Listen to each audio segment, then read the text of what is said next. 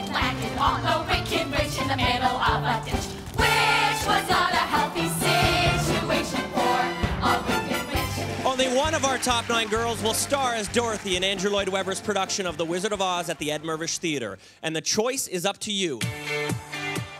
Your votes determine who gets to wear the ruby slippers.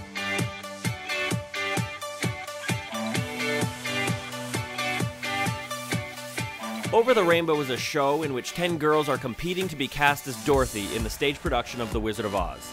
But it's a little different to your average song and dance show. Here, the audience has a real say. In a little bit of magic created by the Munchkins here at CBC, the audience can watch and rate a performance live as it's happening. I've done a lot of shows like this, but none that have really had the sort of audience participation, the interactivity of this show.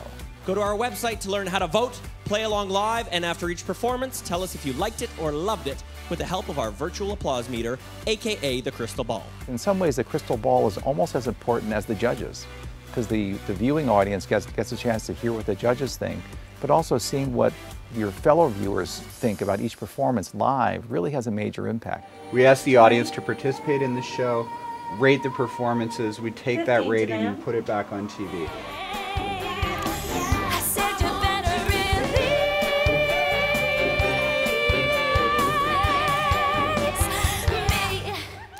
It's a way for us to be truly interactive, to break down the wall that exists between the audience and the television.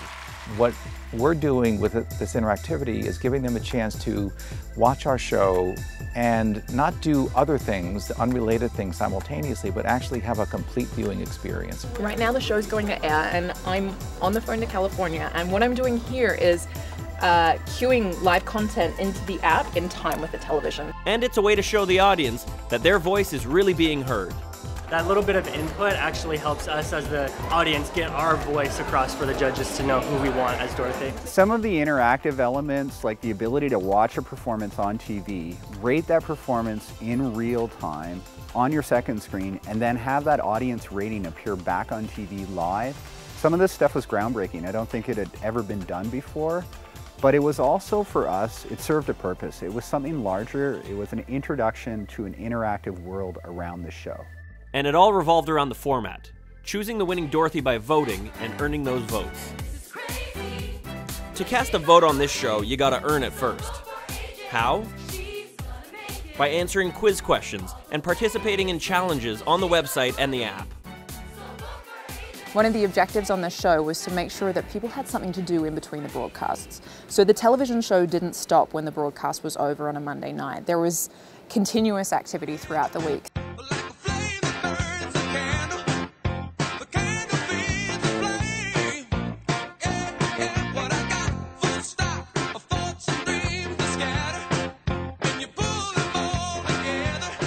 Every day we had daily challenges on the website. The most successful part of that was the fact that it was related directly back to the content. And we've given the Dorothys the means to tell their own stories. It was a really cool way for the public to get to know the Dorothys and for the Dorothys to tell their own stories. Last night, this raccoon came in and attacked the tomatoes, and tomatoes were all over the floor. It was gross, so we only have like 2 or 3 left. Sad face. The reaction from the fans has been incredible.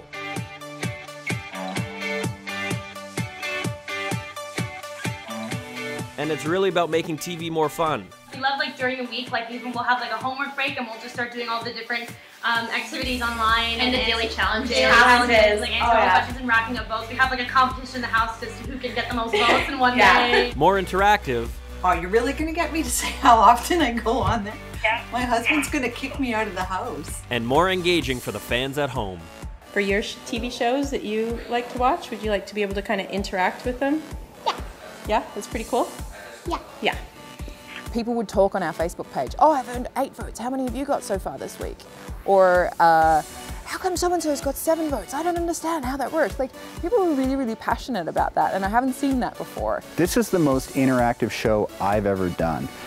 And it's also probably the most successful. It definitely has paid off. It definitely has paid off. And I wish now, seeing how it's worked on the show, that when we started the project, we could have found more ways to get the audience involved and had even more interactivity.